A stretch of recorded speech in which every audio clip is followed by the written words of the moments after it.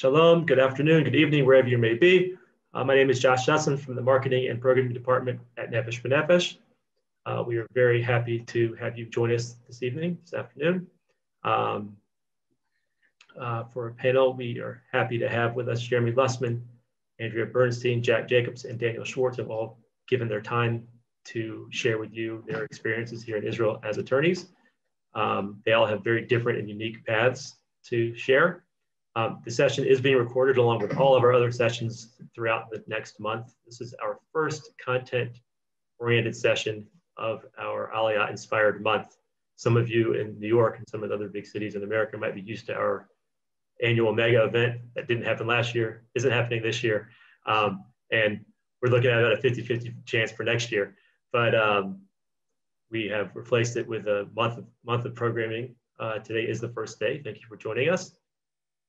I am very pleased to have Jeremy Lussman as our moderator for this session. Again, the session is being recorded. If you do have any questions, please put them in the Q&A and we will address them as they come. We will not be using the raise your hand feature, but if you put anything in the Q&A, we will do our best to reply as much as we can. And with that, I will pass to Jeremy. Thank you for being with us. Thanks, Josh. It's great to see you, such an old close friend, and to be doing this together with Nefesh B'Nefesh and the amazing work that you guys do. We've all been beneficiaries, or most of us have been beneficiaries of Nefesh B'Nefesh in a number of ways, and we're all touched by the amazing work that you guys do and being such a phenomenal resource for Olim before their arrival in Israel and certainly afterwards. It's a real privilege to be on this panel, to be moderating this panel together with a number of close friends, Daniel Schwartz, Andrea Bernstein, and Jack Jacobs. I'll introduce each of them in a moment. And from our perspective, this is just an opportunity to have a short, brief conversation to give all of you who are watching a short glimpse into different career paths for lawyers in Israel. Thankfully, the number of career paths over the years has really grown. There are a number of ways of being an attorney in Israel, a number of different pathways based on experiences that we've all had in the States, and each of us has taken a different path at getting where we are right now. And from our perspective, our goal is to just share some thoughts with you on how we've arrived where we are, but more importantly, to be there as a resource for all of you who are watching. And so we recognize this is a short discussion. We're only going to be on for about 40, 45 minutes, whatever it is. We're here to take questions at the end. And frankly, as we all had follow-up and needing to be in touch and wanting to be a resource for all of you, to the extent that you have questions, there are any touch points that we focus upon or anything else that you would like for us to discuss, either raise it in the Q&A or you can reach out to us separately after this is over. We can all share our contact information with you, and would love to be here as a resource in any possible way. So my name again is Jeremy Lussman. I'm a partner with DLA Piper, large international law firm. I head up our Israel practice. I've been with DLA for about 17 years, practiced with the firm for about 6 years in the States, graduated law school about 20 years ago, so 3 years with one firm, then 6 years in the States with DLA, and now almost 12 years here in Israel for DLA. We made Aliyah in the summer of 2009. My family and I, we live in Hashmonaim, which is just outside of Modi'in. For me, particularly, coming with DLA was a real blessing, that sort of was born out of a very challenging period of time in the global economy. We came in the summer of 2009, and in September 2008 was when the global financial crisis hit, when Lehman fell, when transactional lawyers, I'm a corporate M&A lawyer, transactional lawyers were really in the midst of a very, very challenging period of time in the States. And, our career paths was put very much in jeopardy during that period of time, where a lot of firms were laying corporate associates off, and the financial markets were completely dried up, and there was no credit, and it was a very, very challenging time. At the same time, Israel was about to be admitted to the OECD. Israel was really weathering the storm in a very positive way relative to a lot of other countries, including the US.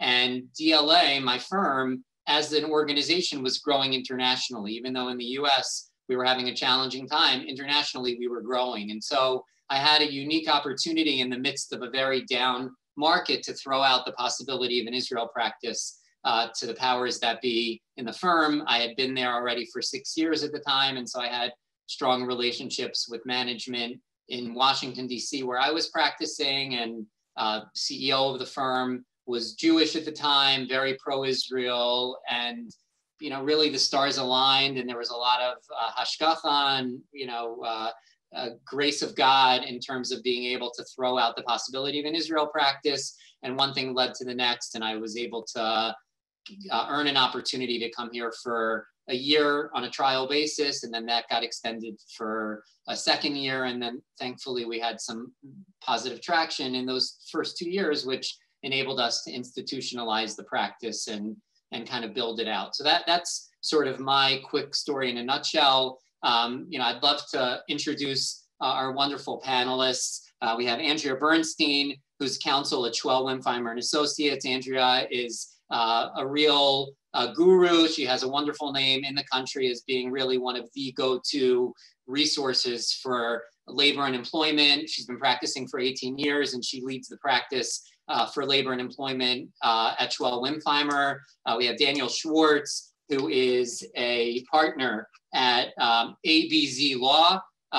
Daniel has many, many years of experience in the world of family law, mediation, more specifically, but also more generally litigation. I had the privilege of meeting Daniel in his scouting days when he was looking at Aliyah, when he was considering the various possibilities, and he's a real source of inspiration for me in terms of the path that he has followed. And we'll hear from Daniel shortly. And then Jack Jacobs. Jack is a managing partner at Cleantech Law Partners. Jack's been in Israel for 20 years, longer than all of us. He just found out had been based in Jerusalem, just moved to Efrat very recently, and he has had also a very unique career path. He's been a practicing lawyer. He's been focused in the world of legal policy and business positions in the US and abroad. He's been associated with a law firm near Boston, a clean tech venture firm in Jerusalem. He's had a lot of government experience, and so he really operates at the intersection of business, law, and policy in the world of clean tech and environment. So again, excited to welcome my friends to this panel. Very much look forward to the conversation. Maybe I'll just ask each of you to introduce yourselves, maybe talk a few minutes about what you're doing, what your firm does, what your focus is, and maybe just for a minute or two about your career path. What were you doing in the States before you came here? What was sort of your vision for practicing law in advance of your Aliyah, and maybe just talk for a few minutes about your career path, and then we'll go into some more detail. Andrea, why don't we start with you? You're on mute. I knew I was going to be muted when I started. Sorry. Thank you for the introduction. So I'm going to be honest. I didn't plan for this. I'm not living the dream. Nobody is more, because it was not my dream, nobody is more surprised than me, other than maybe my mother, that I live here now. So I'm just going to back up a little bit and tell you my story.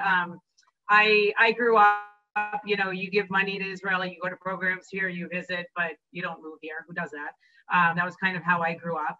And I went off to college. I went to Emory for college. The summer between college and law school, I came to Israel for the summer. Nice place to visit. But that was it. I went to law school at Harvard. And then after law school, I moved to New York, and I was in the litigation department at Fried Frank.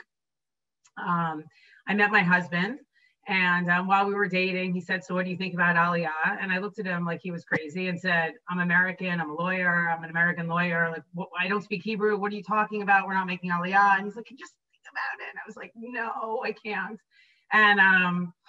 And whatever, we got married anyway. So that was nice. I guess it wasn't a deciding factor, and it worked out that it wasn't. I practiced in New York for about 2.5 years, and then my husband and I, we moved to Boca, and I joined Proskauer's labor and employment practice, where I ended up staying for a little over 10 years. About a year after I moved to Boca, Rabbi Fast started Nefesh B'Nefesh about 10 houses down the street from me. And even then I thought, wow, that's so beautiful. Why are those people leaving America? Like, it's 30%, that's beautiful. 70%, I don't even understand. Like, what? And that really was my mindset. Like, that's beautiful, not for me. And then fast forward really a decade, and in 2013, I unfortunately heard that somebody had gone to law school that had passed away very young, about 2-3 weeks before Sukkot. And we've been planning to go to New York and go to Great Adventure. Oh, at this point I had 3 kids. And I thought, life's too short to take 2 weeks off from work to schlep around, like trying to find things to do with the kids in New York. We should take them to Israel for their first real trip. And again, that's what it was. It was a vacation. And really from the moment that we landed and I saw the country through the eyes of my children, and we still joke that, like, we dropped our stuff off at the Airbnb and we went to Mea Sharim or Gula, and one of the stores was selling fresh popcorn on the street. And I said, hey guys, you want popcorn? And my kids were like, we can eat the popcorn here? And that was when I realized, like, we were killing ourselves in America on a different schedule. Like, I had to find backup childcare on Sukkot. And then on Christmas, my kids were in school and I was home. And there's a country here that was made for my Dati lifestyle and for my children. And that trip, just to see the country through their eyes, I went from a person who was like, we're going on vacation, to we should make Aliyah. And I saw friends on Ben Yehuda, and I'm like, don't you guys want to move here? And they were like, no, Boca's nice. I'm like, okay. So by the time we got on the plane going home, the thought was, if I could find a job here, then we move here. I'm kind of risk averse. Again, it wasn't the dream. I certainly hadn't made any plans to move here. But I said, if I could find a job here, we'll consider it. And maybe that was my little hedge, also thinking it would never happen. And you talk about Ishkacha, you know, basically I went on to Google, like, just like in the evenings, I'd Google like American employment lawyer in Israel. And after like doing that 20 times, I don't know what I did differently, but a hit came up with somebody. And I turned to my husband, I turned my laptop, I go, this woman, that's what I do in Israel. And he's like, yeah, that's so-and-so's sister. And we should give her a call tomorrow. And fortunately, she needed help. And it worked out. And sometimes it just works out. I was fortunate enough to interview on my pilot trip, and to know that I had a job before I made Aliyah. Let me tell you a little bit about my firm, Schwab and Fireman Associates. We are a firm made up of American Olim, practicing American law from Israel. There are some members of the firm who are admitted in Israel, but we, to the best of my knowledge, exclusively practice in the area of American law. My practice is particularly interesting, or I think particularly interesting, because not only do I represent the area of employment, traditional US firm clients who need labor and employment advice, but I also advise Israeli companies that are hiring their first, second, 10th employee in America and really want to have US Employment Counsel that they can call at 10 a.m. on a Sunday morning, that they can call on a Monday morning, that they know, you know, I'm certainly not a an Israeli employment lawyer, but have some idea of where they're coming from and can provide advice to them from where they're coming from. So I feel like I've been incredibly fortunate to be able to do that. I've been there since I made Aliyah, so it's about 6.5 years now. And I'm happy to answer any questions, but that's my Aliyah story. And sometimes still turn to my husband and go, can you believe we moved? Can you believe we left America? But it's been the most amazing thing. And I look at my kids and I look at our life, and it's the best thing that ever happened, the decision to come on that vacation. And so for you, what you had this trip and, you know, these amazing experiences over Sukkot, and then kind of getting into career mode and thinking through the options in these Google searches and coming across, right, the hit that ended up turning into an opportunity. Did you sort of put that on hold for a couple of months, or was that kind of a October, November, December? Well, we made Aliyah that August. So it was sort of, I would think by December, and we came on our pilot trip in March. So, okay. So I mean, but again, like I feel like lucky that I found, you know, that opportunity here. But I think other people on the panel will also tell you, like, once you're here, you also see that from job boards and postings and things that, you know, that there are opportunities also once you're here. You know, people use the phrase, you know, sometimes if you want to come here, you have to reinvent yourself or what have you. You know, again, I've been fortunate enough to be able to do what I've been doing. But the entire time frame was very compressed. From that trip to Aliyah was 8 months. Yeah, for sure. Jack, why don't we turn it over to you and hear a little bit about your story? Yeah, sure, no problem. Thanks for having me and for the introduction. It was so interesting to listen to your story, Andrea. I think a lot of similarities in the sense of just sort of the connection to the place, but definitely not in my job path. Had a lot since I've been here. I came here for the first time when I was 17 on one of these summer trips. I was just totally blown away because, you know, I grew up in a place that there weren't very many Jews, and so it was an amazing sort of eye-opening experience to see a place where the trash man was Jewish, and it sort of blew me away for the rest of my life.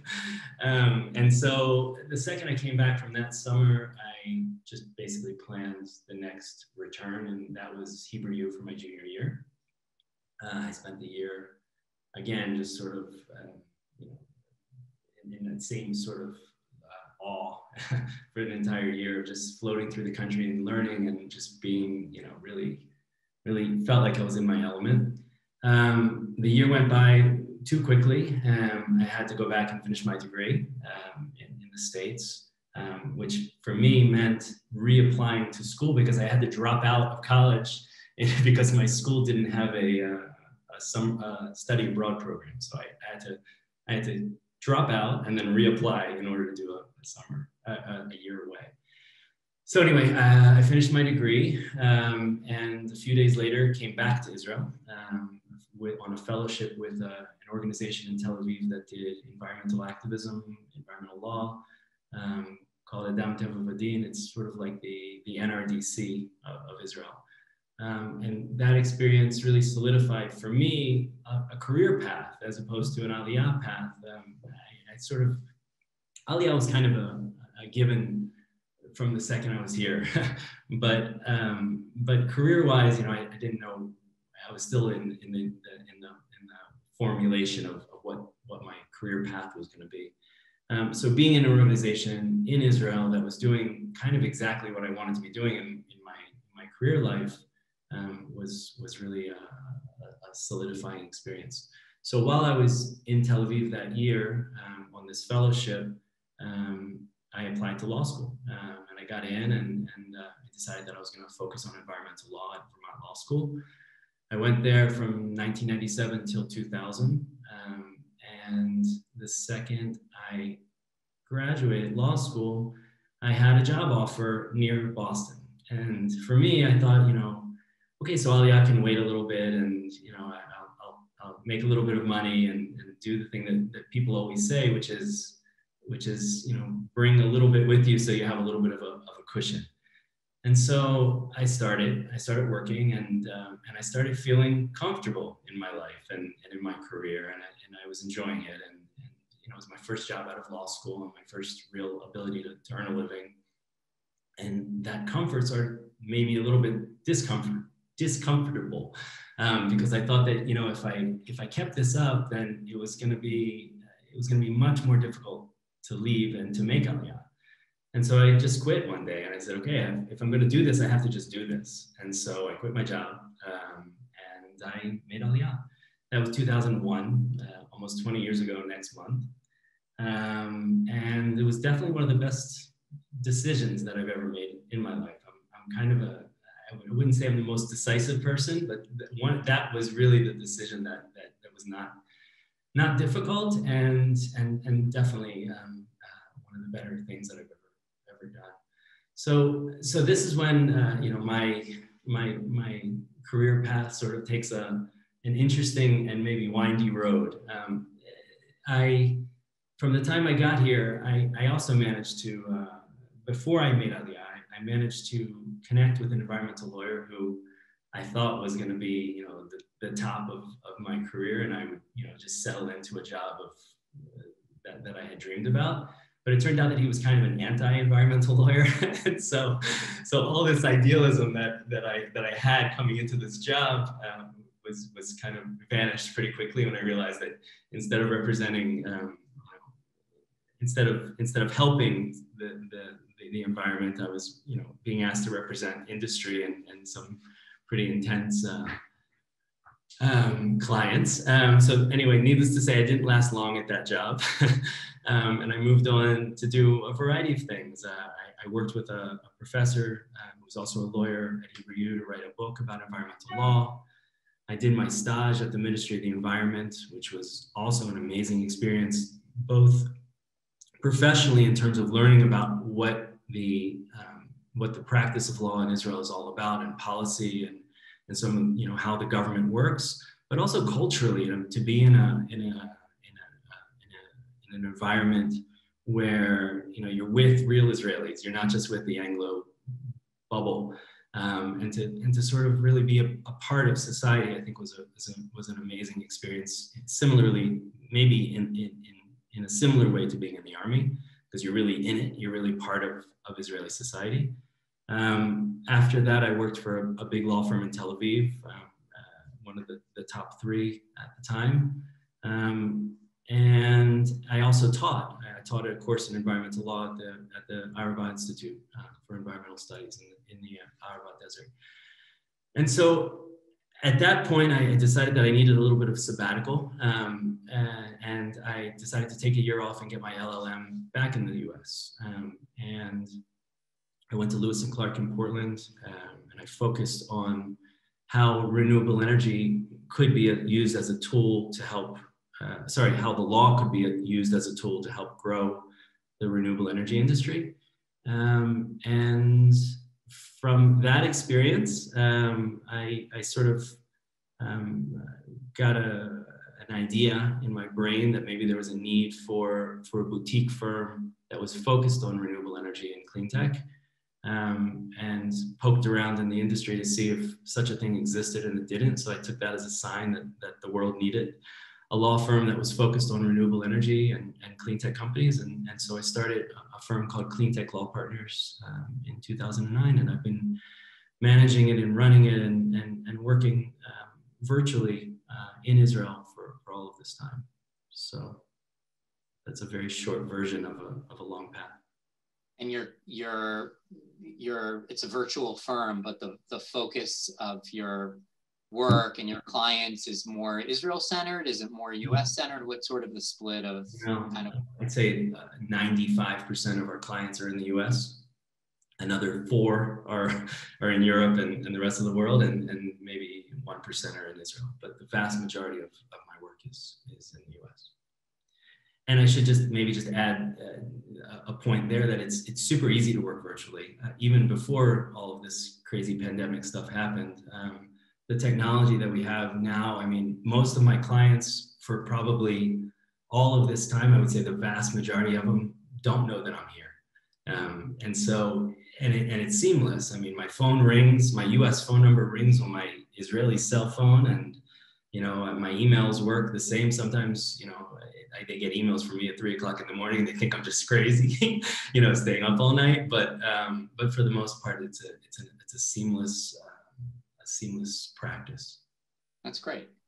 And it's fascinating because and this is a great segue into Daniel, but you went through the Israeli system in terms of doing stage and exploring the practice of policy and law in Israel, but through that, you know, in your education in the States, your client work and your experiences, you know, sort of took the majority of what you're doing outside of Israel. Yeah. Whereas Daniel, and it's a great introduction to you. Daniel came from the States. Obviously, you elected to go through the Israeli system head on, and you're very much practicing in a world where your clients are here in Israel and you're focused on Israeli practice. Well, maybe tell us a little bit about your story, your trajectory. We'd love to hear kind of where you are. Sure, thank you very much. I'm sort of like at both Andrea and Jack, and then different. The main difference that I have professionally is that unlike the two of them, I never came from a background of big law.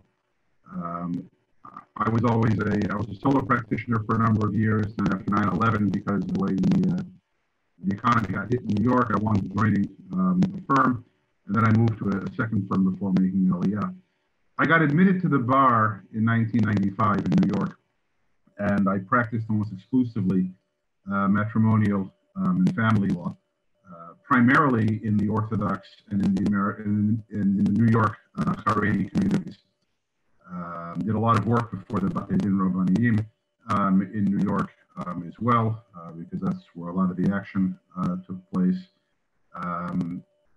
Like Andrea, I never intended really to make Aliyah. We never thought we were going to make Aliyah. When my wife and I were dating, I think maybe one of us asked the other one if we ever gave any thought to Aliyah. We said, yeah, it's a nice concept, but no.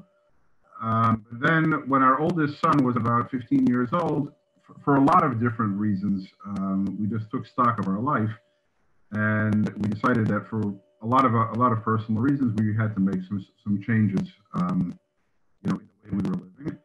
And Aliyah turned out to be the most logical choice to make. So in January of 2017, my wife and I took a pilot trip. 2016, sorry, my wife and I took a pilot trip to Israel. Jeremy, that's when you and I met via a common friend. We had a wonderful breakfast together at the big outside Hashmonaim. And in August of 2016, at the ripe old age of 46, after practicing law for 21 years in the United States, I made Aliyah.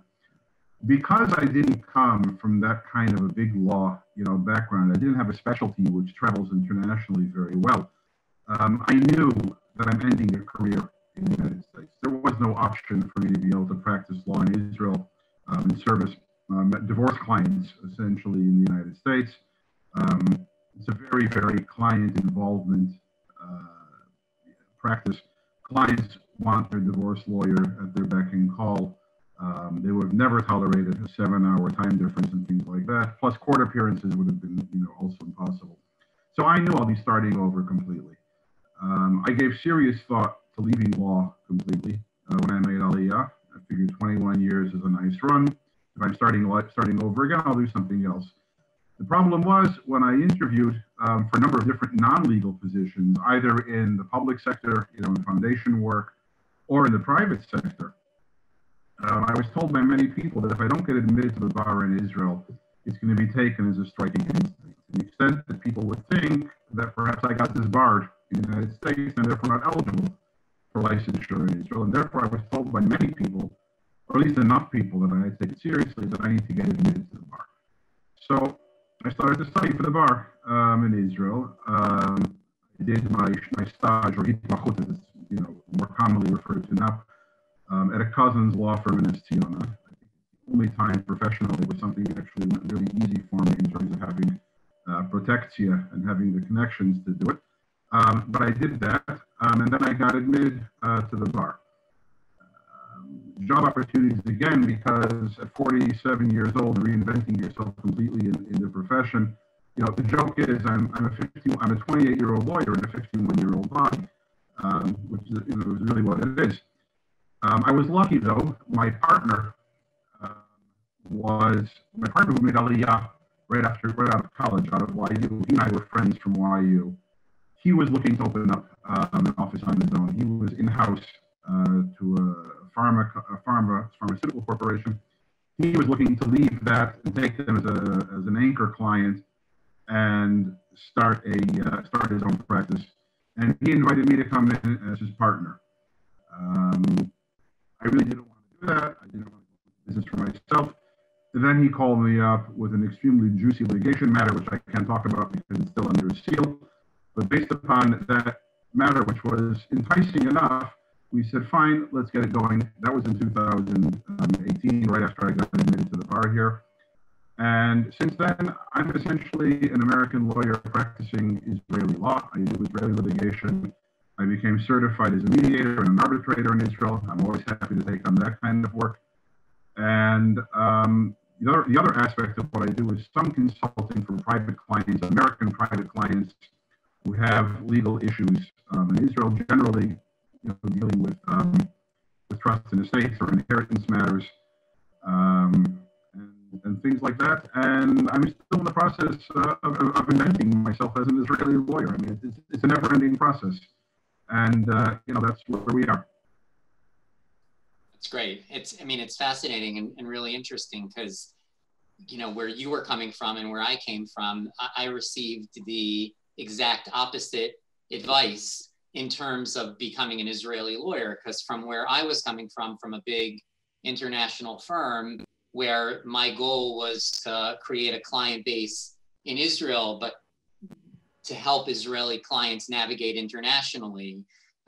What I was told was that if I became a local Israeli lawyer, then Israeli law firms who potentially would become, and thankfully that ended up happening, but who could become a strong referral source for me would look at me as an Israeli lawyer as a potential competitor. And so I was like Dafka, out there in the market very much, listen, I am not an Israeli lawyer. I am not taking the Israeli bar. I am not here to take any of your local Israeli business. We're just looking to be a resource to help navigate your clients around the world. So, I just think it speaks to the fact that we're all on this panel. There's so many different ways of coming into the market. Each one has its pros and its cons, and its challenges for sure. And unlike where we came from, where I feel like we sort of slotted into, okay, we either decided to go into a big firm or a small firm or more of a policy oriented role, but I feel like our paths were somewhat carved out for us based on what our interests were, as opposed to coming to Israel, where you really have to, like Andrea said, you really have to consider how you're going to reinvent yourself. Okay, there are a few ways where maybe you could continue in a similar type of a role, but for all of us, we had to kind of figure out, okay, is it a matter of, are we going to be out there in the market, or are we going to be working remotely, back to the US? Do we want to have more of an Israeli focus or more of a, an international focus? And again, every career path has its ups and downs and challenges. I would say, maybe I could just ask each of you. It looks like we have a number of questions that have come through the chat, and I think it will be most beneficial just to start addressing them and answering those questions in real time. But maybe just, obviously we have 50, 60 potential olim who are on the line, all of whom presumably are in the legal field and are considering their pathways.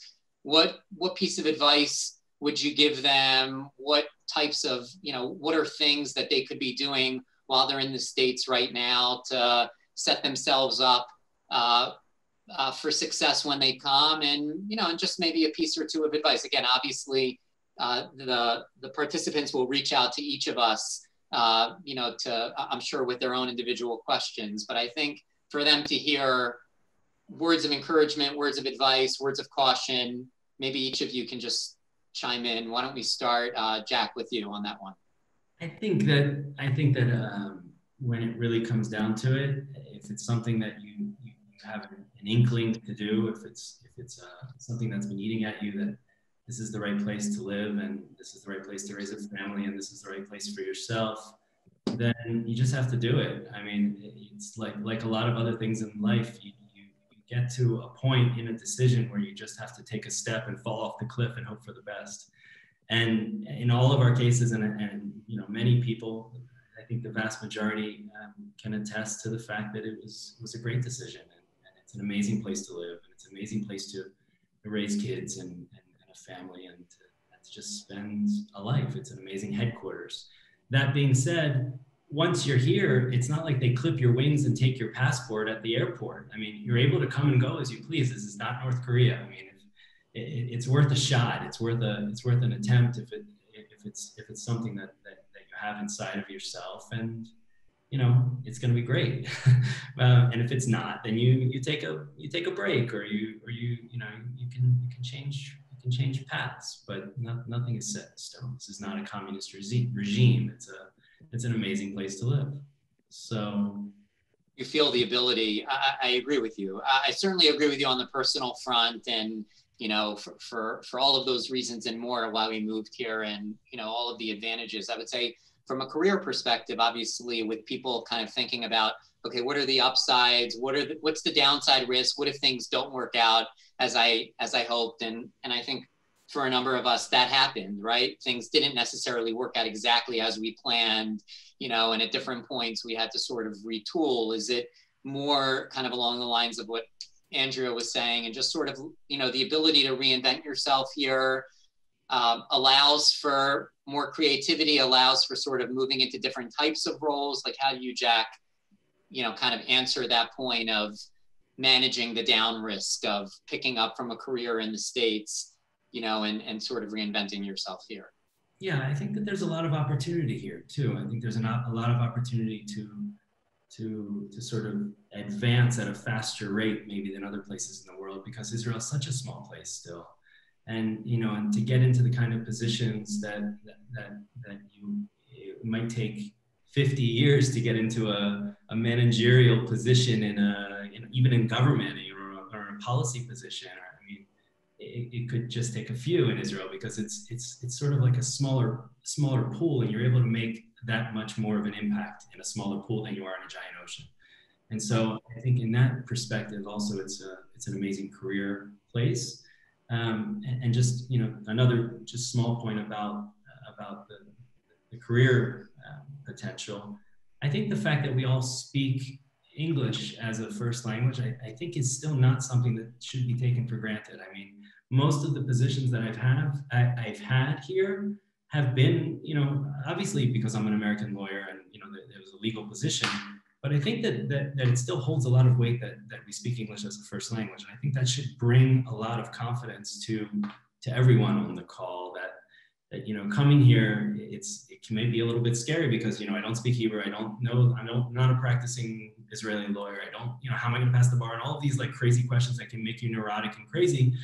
But there's a lot of advantages and a lot of positive qualities that you bring just by being an American lawyer in Israel. And I think that has a lot of value for a lot of employers that maybe shouldn't be forgotten. 100%. Yeah, I would just to respond to that, just three quick thoughts that came into my mind when you were speaking. One, I think we would all agree that in America, you know, we probably often say it to people that we're talking to, but in America, there's an idea of, you know, 5 or 6 degrees of separation, whereas in Israel, it's much more like 1 to 2 degrees of separation, right? The ability for us to meet people, to get in front of people, to be connected to people is a much smaller world that I think works for most of us to our advantage. That's one. Number two, and Jack, you were touching upon this, the typical age of executives in Israel is much younger than it is in the States, because it's such a technology-driven market, and you have, you know, so many post-army folks that are going into companies, creating technologies. You know, I end up seeing general counsels, and you know, I'd be curious for Andrea's view, but you know, in America, I feel like the typical GC is, you know, mid 40s to 60, whereas in Israel, I feel like the typical GC is more 35 to 55. You know, so the ability to, and 55 is kind of on the older side. You know, it's more, I would say, more probably 40 to 50-ish. Where you see senior people in legal positions within companies. So I think that's the second point. And the third point is that, you know, along the lines of, is being an American a handicap or is it an advantage? And I think kind of along the lines of what Jack was saying, that when you first came, you know, you wanted to sort of jump into the deep end as an Israeli and be with Israelis, you know, and sort of follow that path. And obviously Daniel followed a similar path in terms of taking the Israeli bar.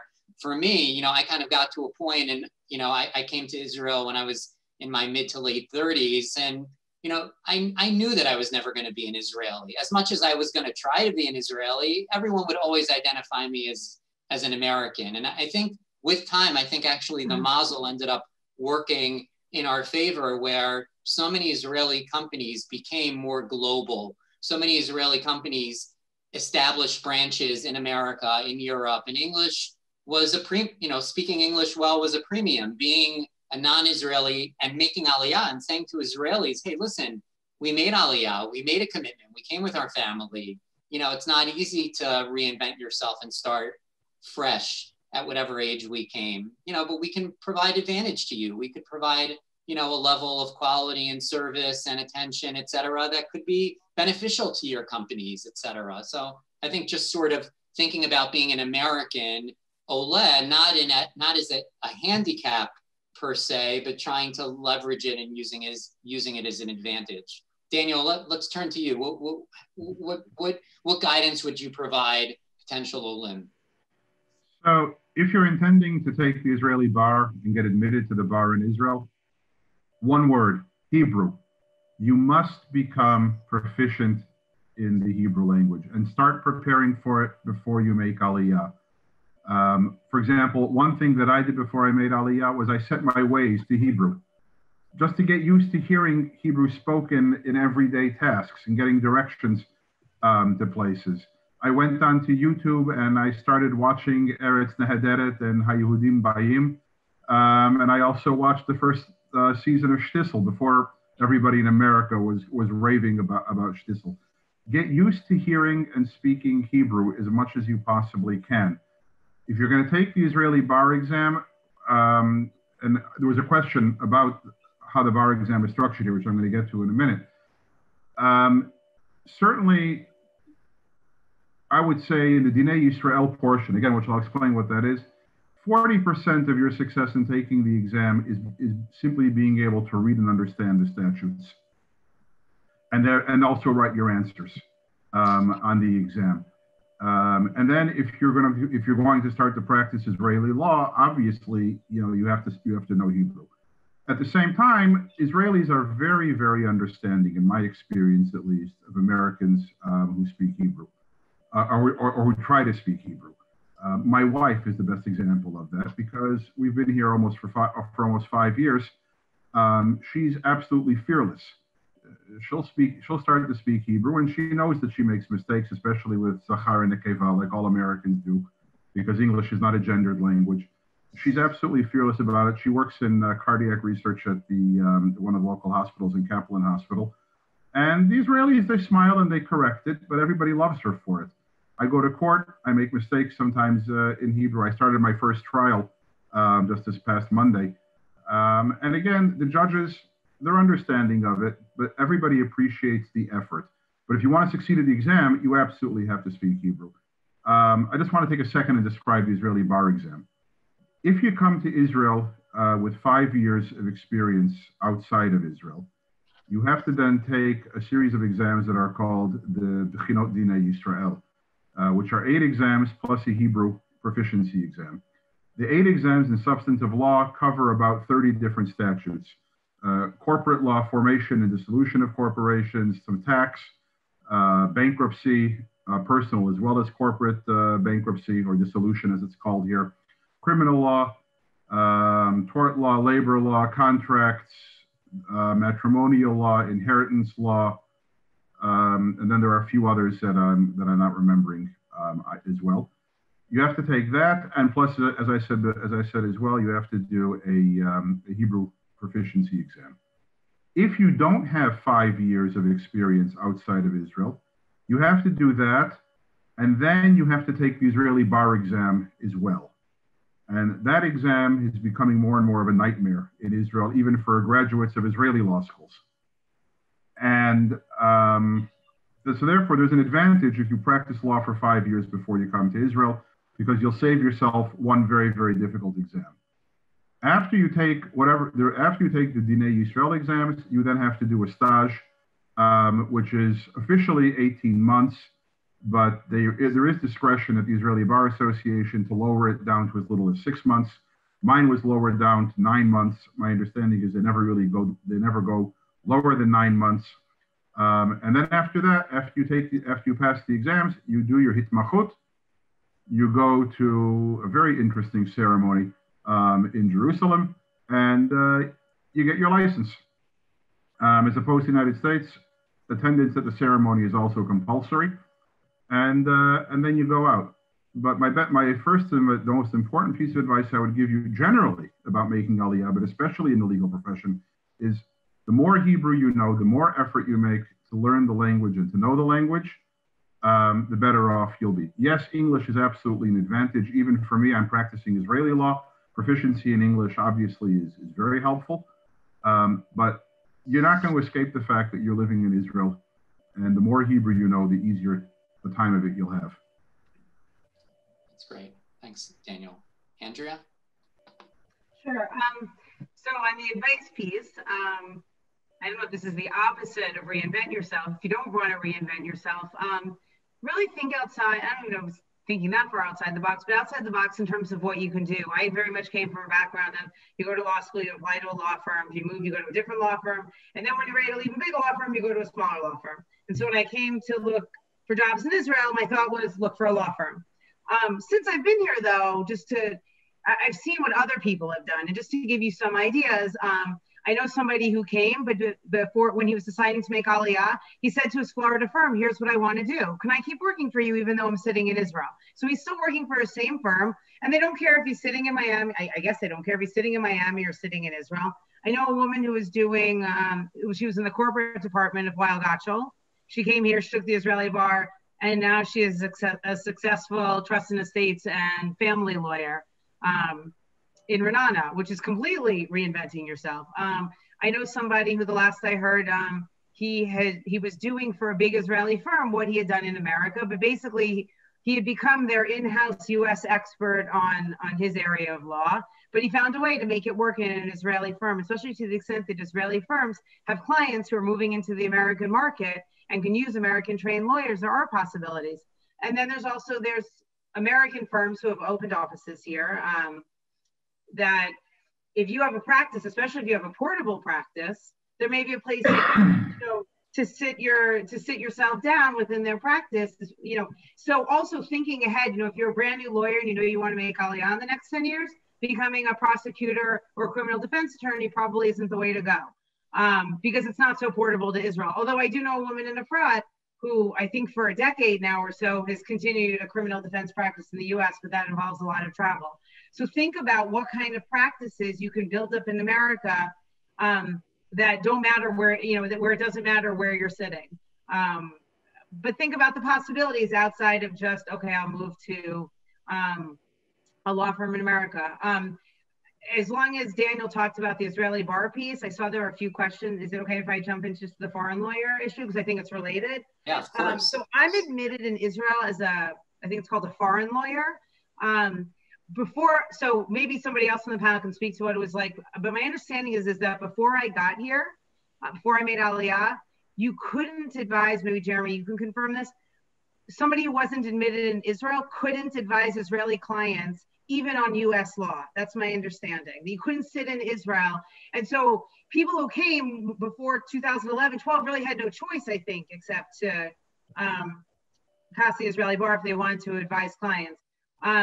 Since I think 11, 12, there's this concept of an Israeli foreign lawyer. You take an ethics exam, which is best comparable to the MPRE on the Israeli ethics rules. You pay an annual fee. Jeremy, I don't know, are you admitted as a foreign lawyer? Is there anything else to it? I think it's just there's the MPRE. There's an annual fee and there's like an insurance policy.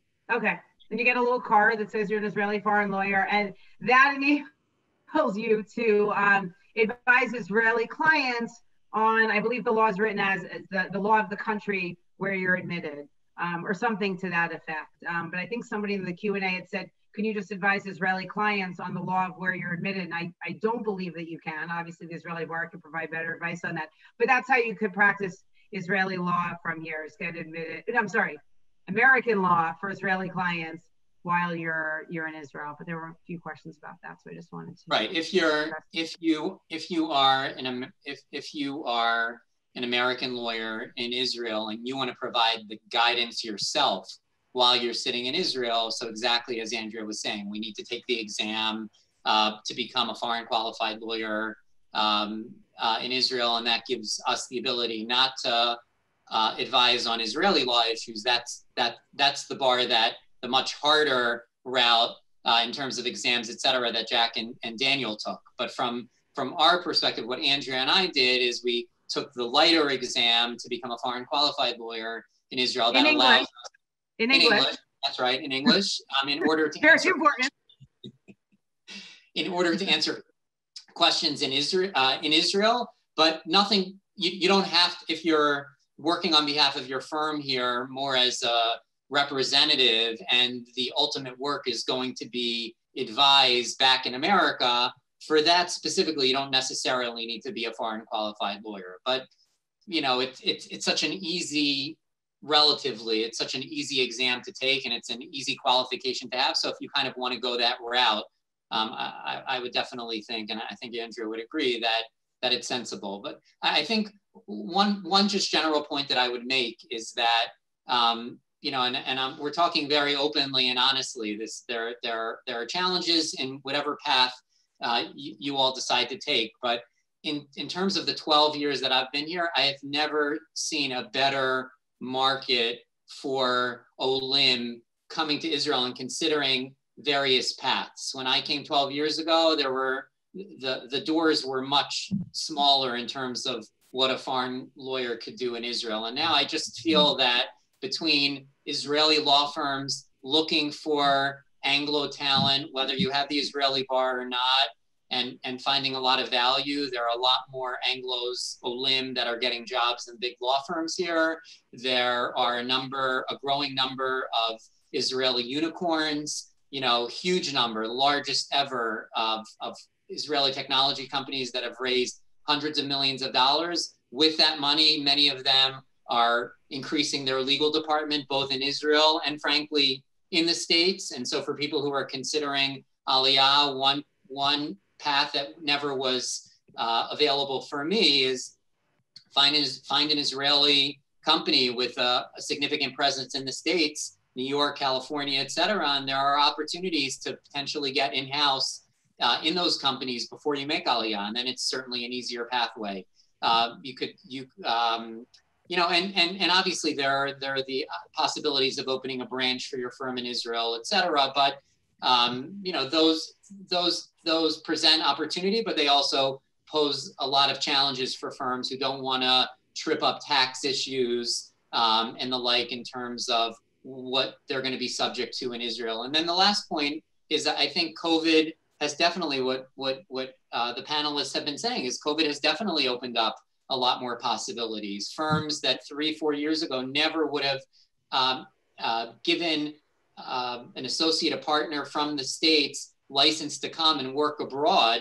You know, the fact that we've all been in this situation for more than the last year, you know, I think has made firms rethink that possibility and say, listen, if this is a valuable asset and resource for our firm, we want to keep this person, and they're moving to Israel. And, you know, I've definitely seen more people with stories that, you know, that have allowed them to at least try out for a year or potentially 2 years a practice on behalf of their firm or working remotely on behalf of their firm. So I would definitely, you know, there's what to be cautious about, but there's also a lot to be encouraged about.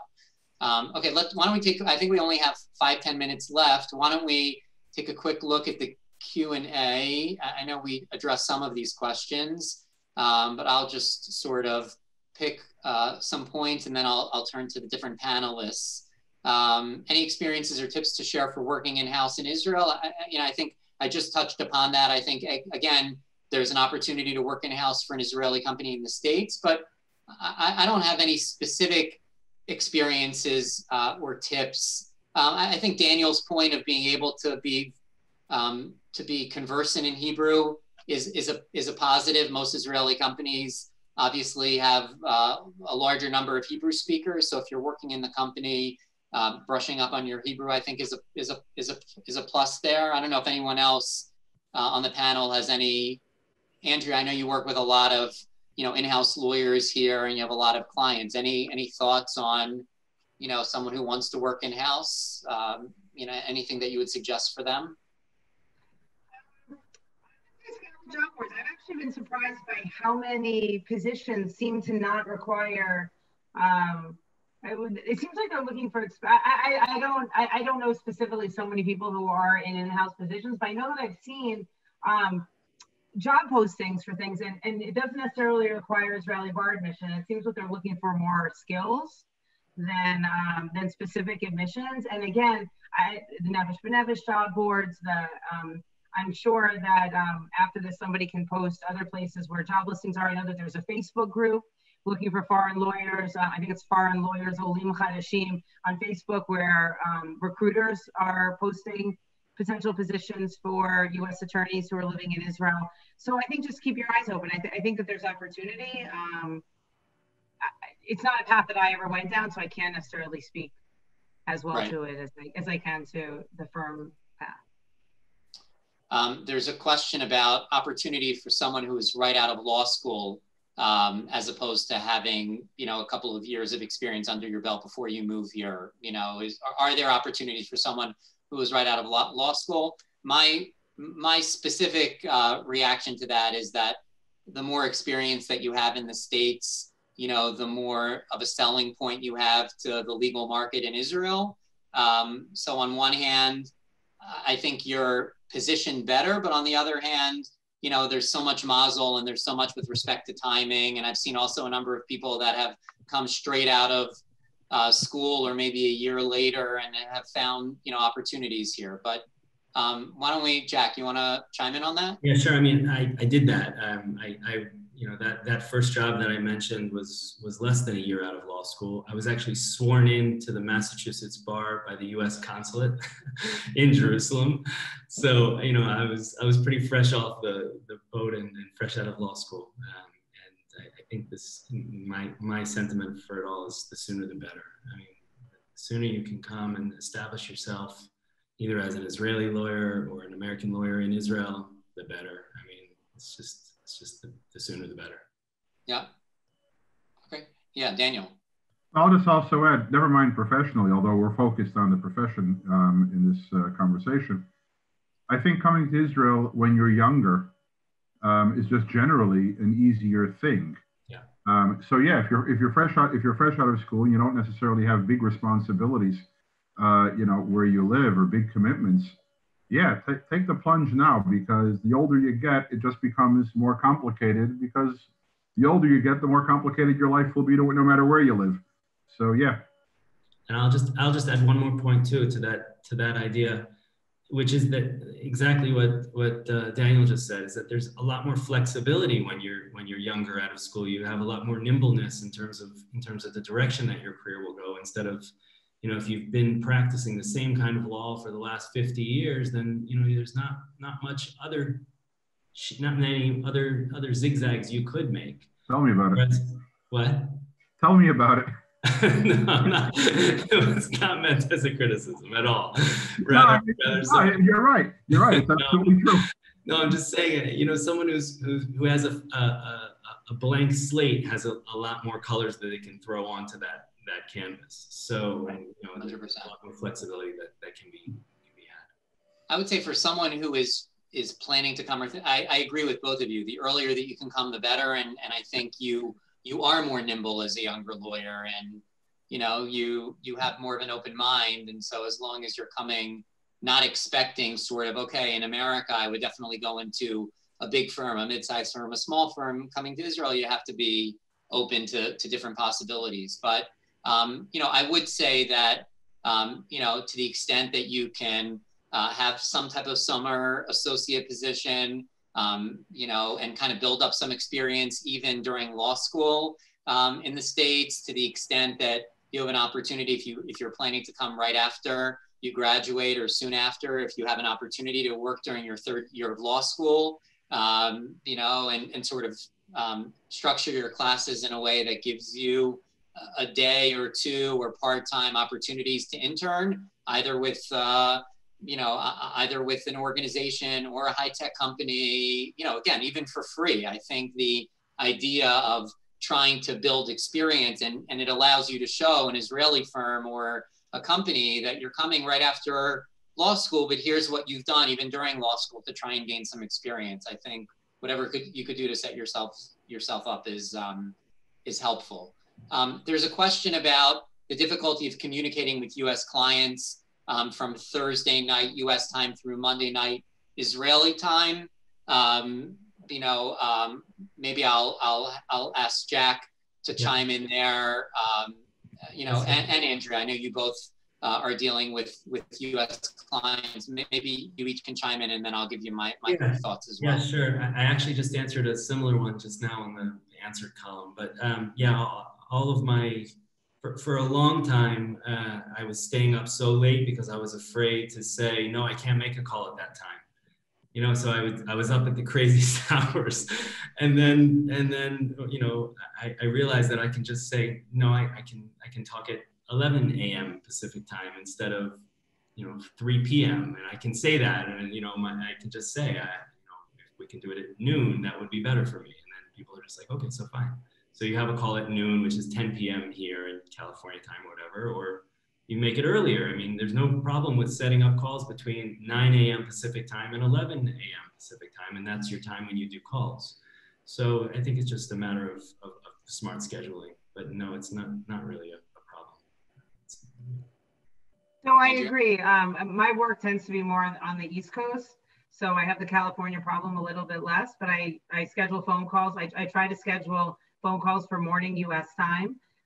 Obviously, sometimes there's emergencies, there's documents that need to get turned around, and sometimes you have to work late. But you know what? When I worked in America, there were also times I worked till midnight. So I mean, it's not crazy. So there aren't that many emergencies where I think where you can't schedule things, and so you plan it in terms of Thursday night to Monday. So sometimes I work on Friday. It's not a work day in Israel, but sometimes I work on Friday. Sometimes, especially in the summertime, if I send a client something late Thursday night or early Friday, I'll say, I'm available from 9 a.m. until 11 a.m. Eastern time, Erev Shabbat, and that's fine. And I just tell myself, but you get to live in Israel. So if every once in a while you have to work Erev Shabbos or work too late on a Thursday night, but you get to live in Israel, and you're not taking it, you're off for all the Chagim. So an hour here or there is not,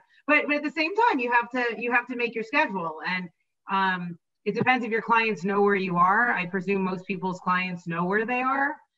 Sometimes with opposing counsel, you may have to be a little bit more flexible if you're not racing to tell them where you're located. But certainly if your own clients know where you are, which I think that they would, I think they're generally pretty sensitive also. I don't have a lot of clients who suggest 4 p.m. calls to me in the absence of an emergency because they know where I am. So I don't think that's really such a big deal.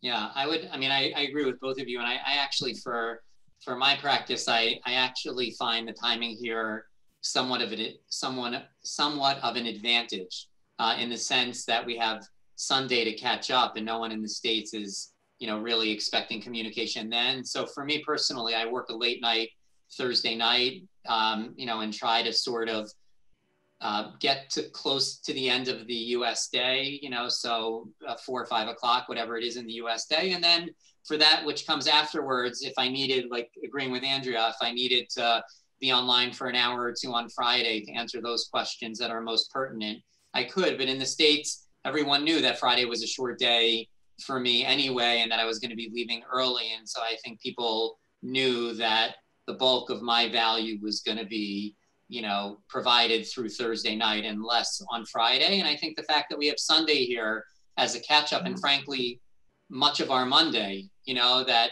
the ability for us to get back to US clients by their Monday morning, we've already been through 2 of our work days here. And I think that gives us ample catch-up time. So I generally find it to be an advantage. Maybe we'll just take one more question, and then I know that all of our contact information has been put in the chat. Again, I would urge all of you who have follow-up questions, want to set up follow-up discussions. This is not meant to be a PR discussion. It's much more in a tachlis way to just introduce you to briefly to our stories, give you some chizuk thoughts, words to be thinking about based on wherever you are in your career, and essentially to be a helpful resource in any way that we can to help with your decision and thoughts on career path in coming. The last question that I would just sort of pick up is, do Israeli law firms ever hire or utilize U.S. trained lawyers to assist with transactions, with perfect English speaking skills, contract drafting skills, including sophisticated or complex agreements? I think we touched upon that, but the answer is absolutely yes. Israeli firms have become more and more sophisticated. Their clients are doing a lot more in the US. They want to be much more involved in what their clients are doing in the US, recognizing that they're limited in terms of the type of guidance that they can provide, Israeli law versus US law. But if they have US lawyers on staff who can help guide transactions, then they can provide a lot more value to their clients than ever was the case. And they will hand it off in many cases to Andrea for labor and employment issues. They might turn it to our firm for various issues where they recognize that their expertise runs out. But I'm definitely seeing more and more Israeli firms who are hiring, US trained lawyers and find a lot of value for them. Yeah, Jack. And there's also, I don't know if they still exist, but there have been some outside outsourced kind of firms that have been hiring US lawyers specifically for the purpose of doing the opposite, helping US firms with their discovery and some of the other, I think it was called outside counsel. I don't know if they still exist, but I remember them from years ago. But there have been other ones that have popped up that have done exactly that, and that's what they want. They're looking for US licensed lawyers to do that kind of work. So right, outside counsel actually became Schwell Wimpheimer. Oh, really? Oh, sorry. No. That's great. It started that way, but they've become so successful and really found a niche that's. But I don't know the details, but I was at a networking event a couple of years ago, and I met a woman in her company. Whereas I think we've always been a full service law firm. What her firm was doing was it was just outsourced, I think, discovery, where they were hiring contractors, I guess, by, for hourly discovery. And I think that exists there. I apologize, I don't have the details about that, but I think that also exists. Yeah, I think there are a few of them. Great. All right. Well, I think we'll wrap it up there. We'll hand it back over to Josh again. Daniel, Jack, Andrea, thank you all for your wonderful insights, for sharing your stories, for sharing your words to our wonderful audience. And it's been a real privilege to spend some time with you. And Josh, thanks again to Nefesh B'Nefesh for all that you do and for providing these great opportunities for Olim, to consider their career paths and different ways of getting there. And we're certainly here for you and your team as a resource in any way that we can be. So back over to you. Well, thank you all for joining us. Jeremy, Andrea, Jack, and Daniel, your stories are, I found, relatable.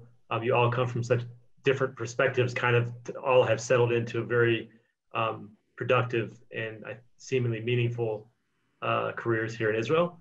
I think what we try to do is help people build their Aliyah confidence. And one part of that is to see people that they can relate to in a real and meaningful way. People who came from backgrounds like their own. So I thank all of you for your time, for your experience.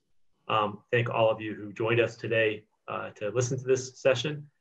As Jeremy said, everyone is available with the contact to be contacted with any specific questions that relates to their situations. And thank you all for joining us. And we look forward to continue to assist you all with your Aliyah. Have a great day.